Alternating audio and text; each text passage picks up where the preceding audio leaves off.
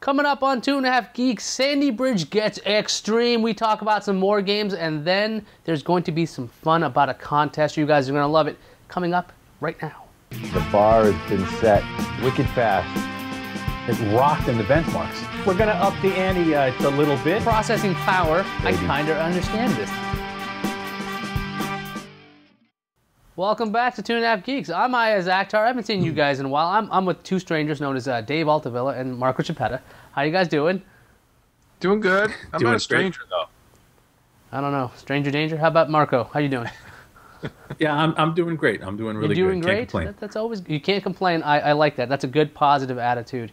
Let's get right to it. You know, I haven't talked about hardware in a really long time, but I am aware of Intel's last step before we finally get to Ivy Bridge. The Intel Core i7-3960X Extreme Edition. Wow, this is fun to say. Now, Marco, could you first explain what makes this the last step to Ivy Bridge, I guess, and tell us a little bit about the processor. Sure. So this latest chip is based on the Sandy Bridge E or Sandy Bridge Extreme microarchitecture. Now, if you take everything that made Sandy Bridge great and just made it more extreme, you have Sandy Bridge Extreme. So instead of quad cores on the die, there's actually 8 cores on the Sandy Bridge E die, even though only 6 are enabled. There's 20 megs of cache on the die, even though only 15 megs are enabled on the current high-end chip. There's 40 lanes of PCI Express connectivity. And although Intel's not saying it's PCI Express 3.0, it's capable of those speeds. Once it's fully qualified, they'll probably brand it PCIe 3.0 as long as everything passes, which is expected to do. You have Turbo Core 2.0, a totally new socket, totally new motherboard chipset to support it. It is just new all around, and it's not by far, but it is the fastest platform we've tested yet. Now, I was very curious about the fact that there are 2 inactive cores on that thing, and they're saying power consumption, and that's part of the issue. Is there any way that Intel could figure out, I don't know, some kind of upgrade to the actual processor down the line, or some kind of, like, I don't know if this is even an applicable thing, but like a firmware upgrade or something to make those things active, or is it those two cores never going to be usable? So on the current chips that are out right now, they'll probably never be usable. Only because this current spin of the chip, it does consume, it consumes less power than Gulftown, but it consumes more than Intel would have liked. So to stick into the 130 watt TDP that's been traditional across their high-end chips, they had to fuse off these 2 cores. The base clock speed is 3.3 gigahertz, which is actually lower than the top-of-the-line Gulftown. The 990X has a 3.46 clock speed. The Sandy Bridge E does turbo up to 3.9, so it is still faster in single-core stuff because of that. But I don't think you'll see those cores become active in this version of the chip. I'm fairly certain a respin will hit the desktop where all 8 cores are active. You are going to see 8-core Xeons, which are based on the same die. So Intel does have the processors and will have more moving forward. So I couldn't get them to comment definitively and say, yes, an 8-core Core i7 Extreme is coming, but it just makes sense that it will. The current 6-core, it was faster than their high-end. Why not launch it, make some money off this spin, and when new ones come, they can do another launch and carry them all the way to Ivy Bridge. Is there any real reason to upgrade if you have a Sandy Bridge processor now to the Extreme when Ivy Bridge is just around the corner?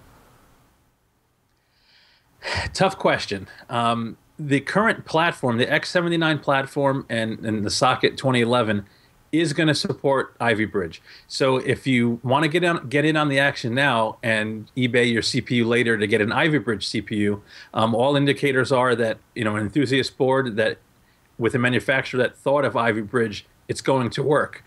With that said, the X79 chipset, this current version, it also has some features fused off that just due to yield, it's supposed to have more SATA ports, SAS, and Intel couldn't get that all working at times where they just fused it off.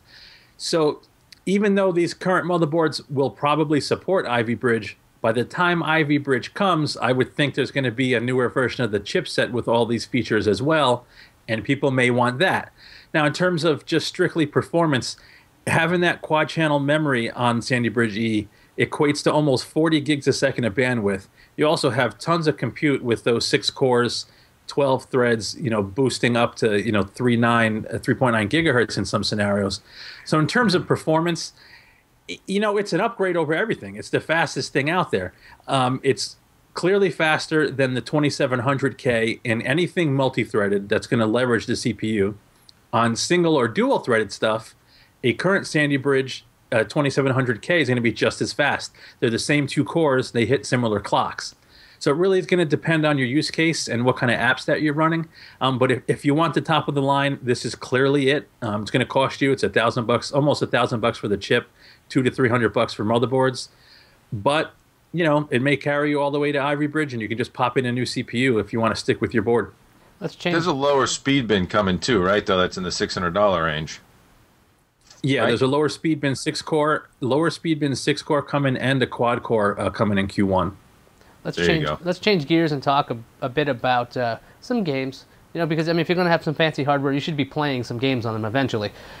Call of Duty Modern Warfare 3 dropped, and you guys reviewed it. You checked it out, and of course, it's going to have comparisons right off the bat to Battlefield 3, which dropped weeks earlier. Dave, what was HotHardware's impression of Modern Warfare 3? Well, it's interesting. Joel took this assignment for us, and we really expected to be wowed a lot more from Modern Warfare 3, and it turns out that the single player aspect of the game and the multiplayer aspect of the game definitely lived up to expectations in terms of the play experience. The whole Modern Warfare, or Call of Duty I should say, lineage, it's more of the same. It's just more really good techniques and battle scenarios and different sorts of just really good gameplay architected into the game. But we were left wanting for more, and one of the big critiques we have, obviously, as PC gamers, is that the game engine hasn't been revamped in I don't know how many years. And you're basically looking at the same game engine. We would have liked, some other, different sorts of nuances that kind of go along with that. Different sorts of physics effects and things like that, where you could interact more with the world than the standard Call of Duty franchise has given us all these years. They didn't really change anything. They basically just revamped, Call of Duty, from previous versions and added a few, wrinkles in for multiplayer and single player experiences. So, left real flat there. And where they could have really hit a home run is if they took the approach that the folks at Origin did with Battlefield 3.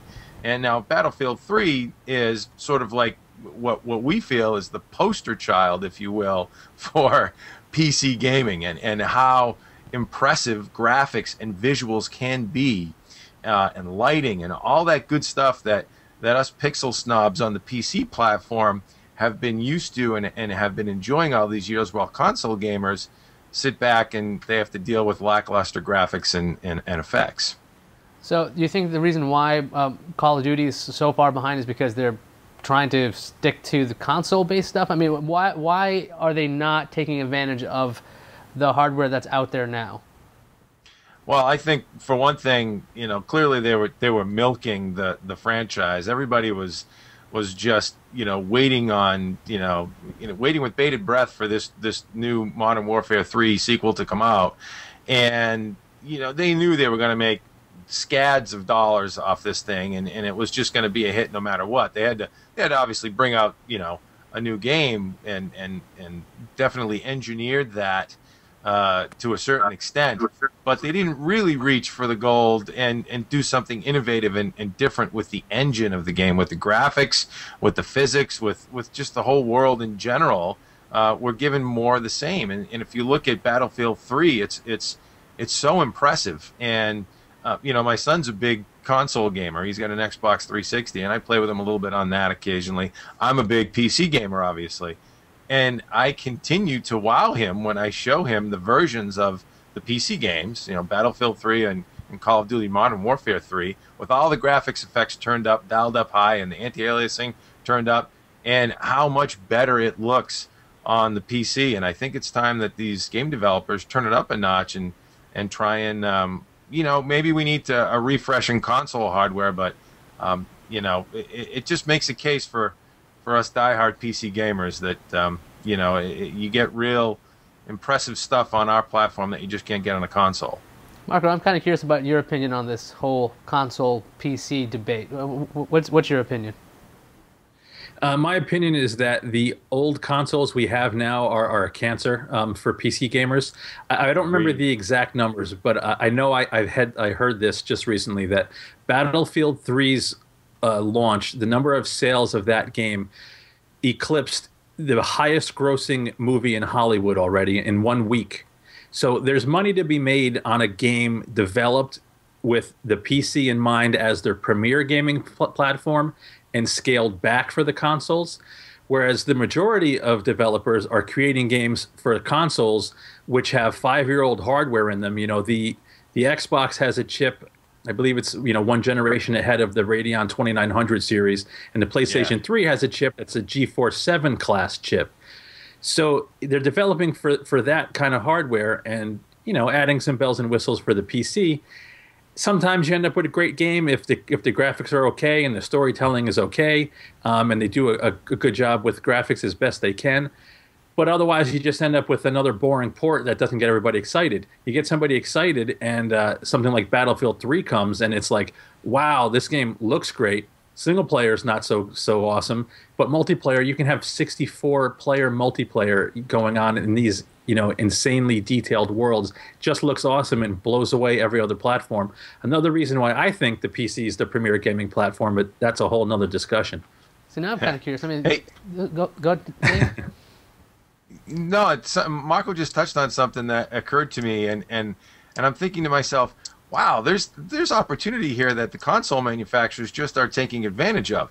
As PC gamers, Marco, you know this. Every time we see a new graphics card launch, you're looking at a new generation of graphics cards. NVIDIA and AMD and these guys and big GPU graphics, they're coming out, multiple times a year with new chips, new technology. You're talking $200 to $500 graphics cards, right? In some cases, the high end is $500, $600 when it first comes out. The mid range is $200 to $300 when it comes out. Why are the console guys that are selling these consoles for $200 to $300, on the low end to the high end, maybe $399 for a fully decked out system? Why are we not getting more iterations of consoles that support the old software just like the PC platform does, right?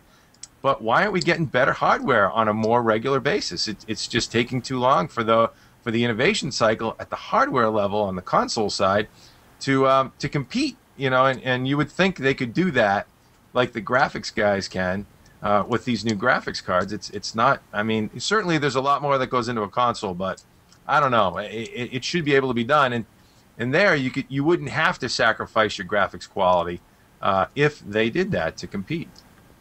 There's an interesting article up over at Hot Hardware. You guys probably have seen it. I think Marco even wrote about it. It was about the Corsair, I can never say that right, Force GT240. Wow, I'm screwing up today. I'm rusty. Sorry, guys.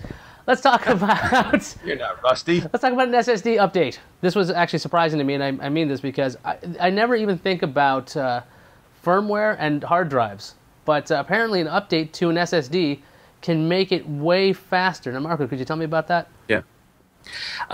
So I got that Corsair Force GT 240 in for review, started testing it, putting it through its paces, and while I was testing that, the folks at Crucial wrote and said, hey, we have a new firmware update for the M4.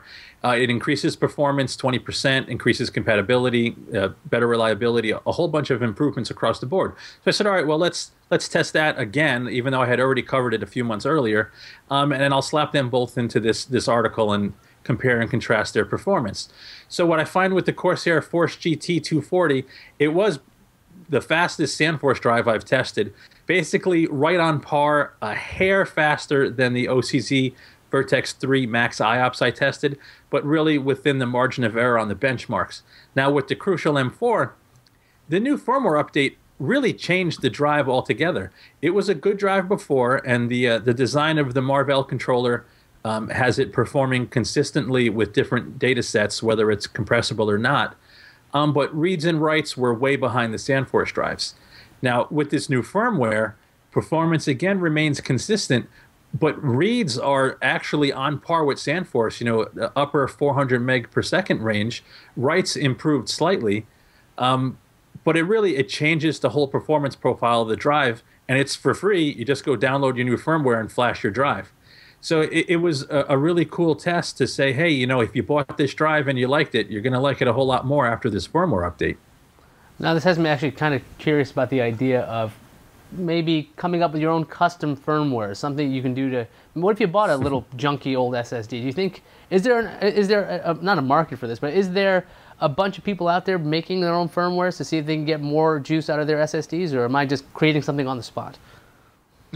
I'm not aware of anybody doing their own custom firmwares, but you bring up a good point, because that should be possible. You have drives like this M4, drives like Intel's first-gen drive, older Indelinx drives that all got faster with firmware updates over time, and sometimes those firmware updates weren't offered for older drives. It was only newer models based on the controller. And sometimes there were technical issues for that, but other times it was purely marketing. Let's just make the newer drive nicer, So, it's kind of interesting. I guess it would be possible. I don't know what kind of security mechanisms the manufacturers have in place to prevent somebody from mucking with the drives. But I know some people were able to flash Intel firmwares on old Kingston drives to enable trim when Intel didn't give the option to Kingston when they were rebranding their drives. So I don't know. That's an interesting discussion there, man. I think IAZ is onto something here. We'll be cooking up ROMs before you know it, like the guys at what's the Android place I'm thinking of? I'm blanking. XDA? Yeah, exactly. XDA. That's what I was trying to think of. It should definitely happen over at the Hot Hardware forums. If you guys are thinking and want a project, go to the forums. Make it happen. I'd love to see something. I don't think Hot Hardware is actually advocating anything like that, but I'm saying so. Well, we would support that. That's not a problem. That'd be awesome. Yeah, I advocate modding and making things better all the time. What an idea. Absolutely. Wow. There's so many components I never even thought about just making an SSD faster with firmware. I mean, that's just, of course, but why not? Let's talk about... just one last quick point before we move on. A number of the drive manufacturers have actually said that the controllers and the NAND have gotten to the point that the firmware is the real differentiator right now. So something to think about. The custom firmware can make or break a drive right now, in terms of its competition. Boy, we're running long. Get cooking out there, you coder freaks. We are running long, so I'm just going to say, Dave, tell us about the PC Audio Labs Rockbox MC7XS preview. Yeah, baby. So we got this machine in from the good folks at PC Audio Labs. It is actually the grand prize for our Giving Thanks sweepstakes that ends at the end of November. Marco's going to tell you about our next series of contests coming up. But yes, I actually took a preview look at this machine. Full disclosure, it was obviously sponsored for our contest, so we didn't give it the traditional review, gauntlet, rundown, critique, if you will. But it was interesting to look at what makes up what PC Audio Labs and what the industry that they serve, the music industry, the video production industry, what they call a DAW, a digital audio workstation. And that's what this thing is. Core i7 2600K processor, Gigabyte Z68 motherboard, 16 gig of DDR3 1333 system memory, and an AMD Radeon HD 5450 graphics card. So it's a low-end graphics card. It has a 24x dual-layer burner, CD DVD burner in there, and an Intel 311 SSD, a 20 gig SSD set up on a 500 gig Seagate 7200 RPM hard drive, a Barracuda drive. So the SSD is caching the OS on the 500 gig drive, and then in addition to that, this thing's got storage galore, a 1 terabyte drive, 7200 RPM 1 terabyte drive for audio, and a 2 terabyte drive for samples. What they put a bunch of samples, there's something like 30 gig of samples on this thing. And so plunk in a Firewire 400 card, a PCI Firewire card with another 3 ports. It's got Firewire on board as well as USB 3, And this thing is set up for content creation and digital video and audio production. Very cool little system. Now, what if somebody wanted a system like that? How could they get a system like that? Do they have to pay money? Could there be possibly a contest involved around something like that? Or, I don't know. Marco, do you have any idea what I'm talking about? Well, yeah, I do. So as Dave mentioned, that's the machine we're giving away in the Hot Hardware Giving Thanks sweepstakes, which is fitting. This Thanksgiving is this week. I hope everybody has a great Thanksgiving, by the way. Yes. We're randomly going to select a winner from commenters on our site and people who share our stuff all over the web. Specifically, Facebook and Twitter will help. But since we have a full article on that machine, I want to drop a hint about our next contest, which is totally different, but... Oh, go ahead. Want to jump in one little thing about this machine before you do move on, because our next contest is cool too. Well, first of all, make sure you like the PC Audio Labs Facebook page. These guys are trying to build a community on Facebook. They're a small company, boutique builder out of California. This machine is so whisper quiet. It's easily the most quiet machine, the most quiet. It almost sounds like an oxymoron. It's the quietest machine I've ever heard, and so, or not heard, as the case may be. So, really cool little box. Now, go ahead, Marco. Sorry about that. No problem. So what I was getting at, though, for our next contest, we are going to work with NVIDIA and a handful of their partners to give away 5 fully blown tablets based on Tegra. So we're not going to tell you which ones yet, not going to tell you how to win. We are going to make it really easy, and we are going to give away tablets for an entire week. Really cool stuff. So after this PC Labs audio contest and this PC Lab system contest is over, stick around for some real exciting stuff. Wow, you guys are just the best. Giving away just super quiet machines and then a bunch of tablets. You guys are very lucky. Good times. Yeah, and once we're done with those tablets, we've already lined up our next sponsor, so it's going to be a good year end for us. All right. Wow, it's coming, baby. Christmas is coming early from Hot Hardware. So if you want to know about any of the stories we talked about today, you can check it out at hothardware.com, or you can go around the web. Is everybody ready for me to go around the web like I do every time we do this? Go around. Okay, let's try it this time. Facebook.com/hothardware, dig.com/hothardware, Twitter.com/hothardware, and YouTube.com/hothardwarevids for all your motion picture goodness from Hot Hardware. So there you go. I added an extra Hot Hardware because I wanted to see if I could say it without screwing it up. There you go. You're back in action, bro. Yeah, well, I get a little rusty in the middle there, and but I think we wrapped up well. Is there anything you guys would like to say to the folks at home? Maybe they're watching this instead of paying attention to their family on Thanksgiving. Happy holidays. Happy Thanksgiving. Happy Thanksgiving, audience. Gobble, gobble. Yes.